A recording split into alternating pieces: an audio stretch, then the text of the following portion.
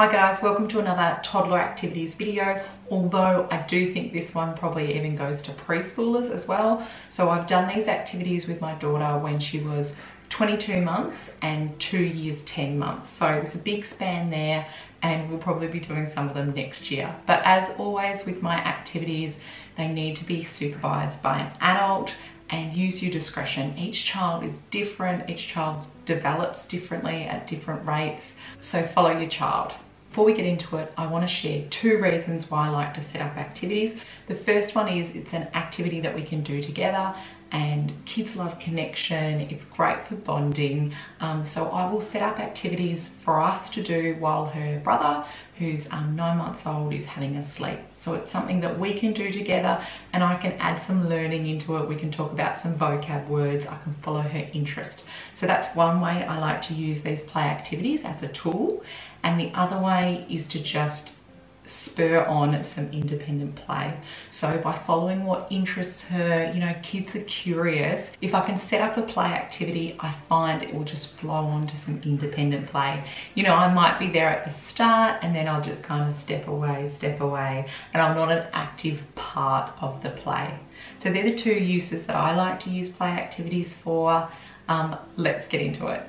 So the first one is heart matching. So you probably noticed with my videos, I love to use our recyclables. I save cardboard, I'm a bit of a cardboard hoarder. So using cardboard, and then I had some glitter cardstock. I used to have an Etsy shop where I sold greeting cards. So I've got a lot of leftover supplies. So that's why I've gone with the glitter cardstock. And you know, it's a different texture. It's that kind of rough texture. So that's why I decided to use it instead of just plain paper or cardstock. It wouldn't matter. I've just got a lot of glitter paper, so I went with that because of the texture. But if you wanted to make your own, you could use coloured sand and glue and just glue it to some paper as an option. I also find by using the glitter paper, it's sturdier than just plain paper, which is important to me because I do like my activities to last, and this has lasted over a year. When I set this up last year, I wrote the words on it, as you can see there, red, gold. What I did was I did it all in capital letters. If I did this again now, I would do it all lowercase because we don't actually use capital letters that much. I really want my daughter to be seeing lots of lowercase letters because that's mainly what we write with. Last year we just did the colour matching, as you can see here, whereas this year I thought I'd try a bit of a memory game, so I turned some over and then suggested where's the colour red. She wasn't up for it, she wasn't interested in it. I don't push it, it doesn't matter, so we just did some more matching. But that's another option, turn those ones over and get into a memory game. Where was the red heart? And then try and find the red heart and put that down in the red spot, the gold heart. So just making it a bit more challenging, using skills of concentration, problem solving. I apologise for the noise. The neighbour is getting a garage door in. I can just hear the angle grinder, but I don't have much choice because the kids are asleep now, so I've got to use this time.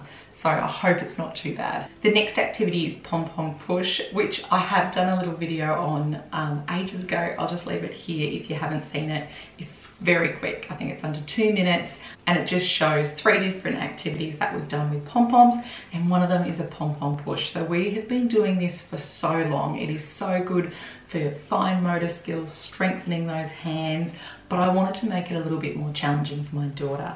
So using a cardboard box again, I just put some cardstock paper on the top, drew a heart, and then I grabbed 7 different pom-poms that were different sizes.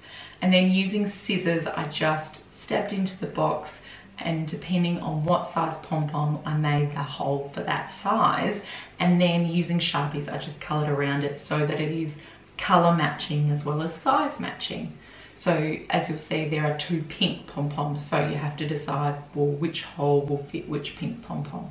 So when we were doing this one, I asked her to put them in order from smallest to biggest, which she did, and then she started putting them in each hole from smallest to biggest as well. This is an activity I definitely don't have on our shelves for her to access at any time, and that's because pom-poms really are a choking hazard, so I do need to supervise quite closely. And that's another reason why I've just done 7 pom-poms, because we count them at the end before I put it away to make sure we haven't lost a pom-pom, because I'd hate for my son to get it in his mouth. The third activity I want to share with you is threading. So this is one we've done both years. I grabbed a piece of green coloured cardboard, used a hole punch to hole punch around the outside, and then I couldn't find a shoelace, so I just made my own using a cotton tip and some baker's twine. When I first set this up for her, I made the baker's twine really long, and it just got tangled, it just got in the way. So I made it shorter and it was easier for her to do it. Whereas this year it was still short and she actually got frustrated by it because she didn't want to just go to the next hole, she wanted to skip a few, and so we ran out of the twine. There just wasn't enough. So that's just something to keep in mind about the twine, depending on where your child's up to and what way works for them. This activity is fantastic for concentration, fine motor skills and problem solving. So trying to pull through that cotton tip could be a challenge at times, so she had to problem solve how to do it. The fourth activity was colour mixing. I like to reuse bags that we've used for food. So this one, I'd done some apple pies in it and had been in the freezer. So I just kept it to use in play. I just find it's a great way to get double use out of bags. So what I did is I drew 4 hearts on it with a Sharpie, and then we got 4 different types of paint. This one I'm using is the Crayola washable paint. You guys do ask me what paint I'm using. This is the first time I've used this one. I usually use Montessori, but this time I'm just trying Crayola because it's been a bit tricky to get that one. I have to go to like a cheapo shop and I haven't been to one of those, whereas this one is so readily available at Kmart and other stores like that. So I've gone with the Crayola. It's washable too, but it doesn't matter because it's in the bag. My daughter kept saying when she was doing this, squish, squishy, squish. So she's learning new vocab while we're doing activities, squish, squish, squish. And then I encouraged her to spread out each colour so it completely filled each heart. And then we even did a bit of mixing together. Now, because this is mess-free, I let my son have a go as well. Like I said, he's 9 months.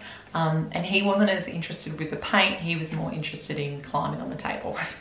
The fifth one I want to share with you is watercolouring. We have been doing so much more watercolouring than painting. If you look back on my videos of what activities my daughter did in a day, we used to do a lot of painting, but as a mum of 2, I just find the cleanup took a little bit longer than I've got time for at the moment, because, you know, when your baby wakes from a nap, there's not a massive amount of time to clean up the paintbrushes, take the smock off, etc, etc. So I just find watercolors a lot easier to do. I just put a little container of water, and she sits in the area here near our bathroom, which is next to our playroom, and will water paint. So I'd even say it's an independent activity, which, as I've been saying, I do really like.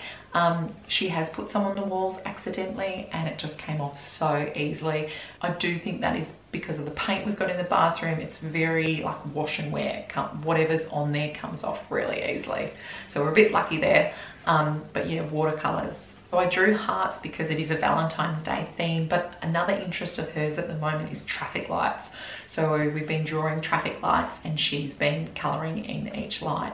So once again, follow your child's lead, what they're interested in. It doesn't have to be Valentine's theme. This is just the video I'm doing. The next activity is a Play-Doh invitation. I do really like Play-Doh, and I really like setting up invitations like this. So on this tray, we've got the Play-Doh, we've got some pipe cleaners, there's these lips cookie cutters, as well as these shapes.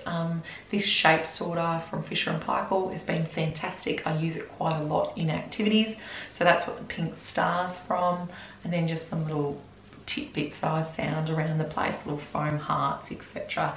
If you've got a cheap shop, just have a look around there to see what kind of springs to mind that you could use in Play-Doh to make patterns, or even, you know, go outside and you grab some rocks and some twigs. They're going to make patterns as well. That's all what we kind of classify as loose parts, just finding little bits and pieces to add to the Play-Doh. It allows the child to use their imagination, to role play, and like I said, great for fine motor strengthening as well as using those skills. And of course, if you've watched my videos, I love pom-poms, so I've used pom-poms here as well as some crocheted hearts that I had around the place. If you'd like me to do a video on different Play-Doh activities, let me know in the comments below, because I want to do stuff that's going to help you guys. we really enjoy using Play-Doh and we do use it heaps. The next play activity I really want to share is bookish play. So this book, Happy Valentine's Day Mouse, I bought from Amazon. I'll leave the link in the description box if you want to see it, or you can go check it out in my Amazon shop. I did buy it from America because I was really keen to get it, just because I love doing themed play, and so this was a really good one, I thought. And then using a colouring in book, I found a mouse and a cat. We had some crayons and she coloured this in. So this is what we did when she was 22 months old. So she was really just starting to get into colouring in then, whereas now, you know, she just loves colouring in. It brings her a lot of joy. Back then I used the smaller crayon. As you can see, her grip of the crayon is really quite good. So I didn't feel the need to use the big ones because she was managing really well with the thin standard crayons rather than the jumbo crayons, which we do have as well. Okay, number 8 is using paper towel roll or toilet paper roll to make lip shape. So here, just dipping it in paint and then onto a piece of paper. So this is a lot of fun, and also it makes a great Happy Valentine's Day card if you want to do that as well. When we did it last year, we really stuck with the colours of red and pink, but there's no reason why we couldn't have done rainbow lips. It's amazing what you can make out of paper rolls. The next one is sensory wheat. So I have had this wheat, I made it 2.5 years ago. I've got the video here. It is not taste safe, so I used paint, and then I had some wheat left over from making heat packs. So I just used that. That's what I had on hand, but I've also done it with rice as well. If you want to do it with rice and make it taste safe, then use 1 cup of long grain rice. The longer the grain is better. When I've done it with basmati rice, it just crumbles, it's just not long enough. So using a long grain rice and then under a tablespoon of vinegar, that just helps to hold the colour in, and then put some food dye in it as well. If you're doing it in a Ziploc bag, then squish, squish, squish, squish, squish. Get your kids involved as well, or in a container and just shake it, shake it, shake it until it's completely coloured.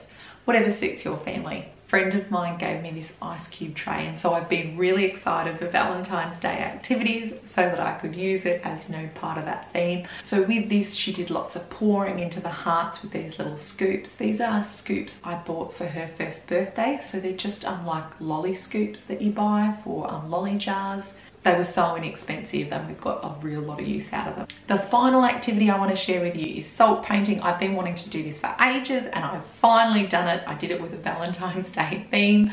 So using some cardboard, recyclables, just using a Sharpie, I did hearts and I went from smallest to biggest just because we'd been doing that pom-pom activity. So I thought I'd continue with talking about small and big, and she was right onto it. As soon as she saw it, she was like small, small, big, big. So using the knowledge that she already had, we just added onto it. And then what I did is I used glue and just glued around each heart and then poured salt on it.